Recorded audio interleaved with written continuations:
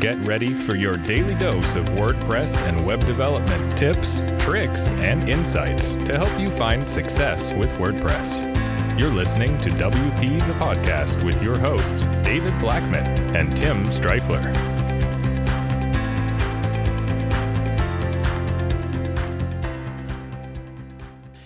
Hey, everybody. Welcome to another episode of WP the Podcast, brought to you by WP Gears. I'm David Blackman.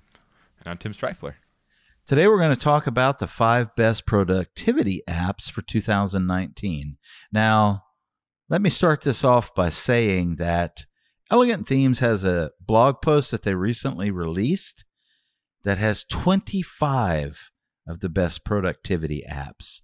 There are a ton of productivity apps, and we probably could have had an episode 25 minutes long talking about how many awesome productivity apps there are. But we decided, you know what? We're WP the Podcast. We only have a few minutes, so we're just going to give you our top 5 that Tim and I use on a regular basis. Tim? Yeah, the first one here is Slack. Again, as David mentioned, we're not going to dive off deep into each one of these, but Slack is an amazing messaging tool, all kinds of integrations. I use it. It's how David and I communicate on a daily basis. Highly recommend Slack. Amazing iPhone app as well. Slack is the best communication tool. Yeah. Email killer.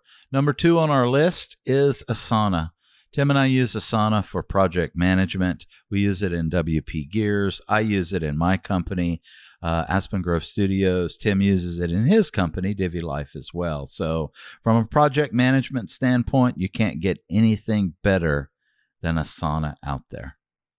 Yeah, the next one here is LastPass. LastPass is by far the best password management tool, and it's productivity for a couple of reasons. One, it allows you, it securely and conveniently stores all your passwords. And so whatever device you're on, you have the LastPass integration. And so it'll remember your passwords for you. So that keeps you productive. But additionally, if you're on a team and you're collaborating, you want to be able to securely share passwords with team members without sending them over email or anything like that. So LastPass allows you to do that. Super powerful. Next on our list is Gsuite. All of the products, we could have broken down this into 10 different products that are included in Gsuite, like spreadsheets, documents.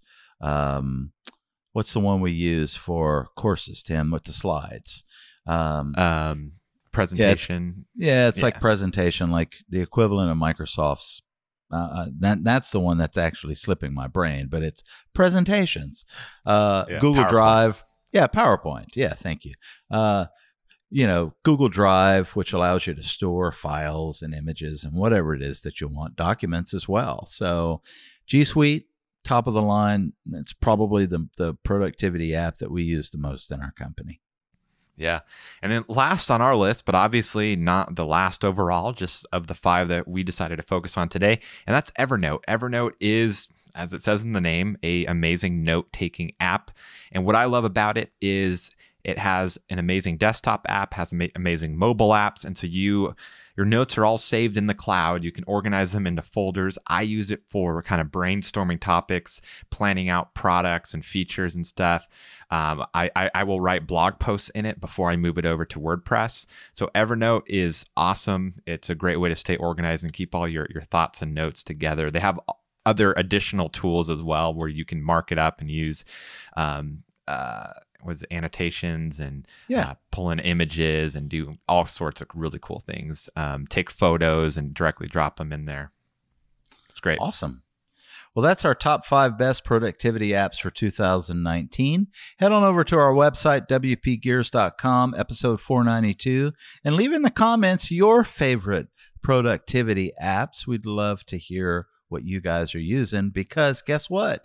You may be using something awesome that you absolutely love that I've never heard of, and we may want to use it as well.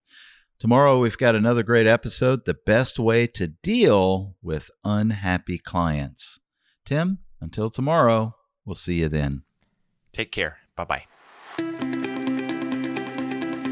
We've come to the end of today's episode of WP the Podcast. Join us tomorrow for more daily tips and strategies designed to help you run your WordPress business toward success. Remember to subscribe to WP the Podcast so you can stay up to date with each episode. And don't forget to rate and review us. We'll see you again tomorrow right here on WP the Podcast.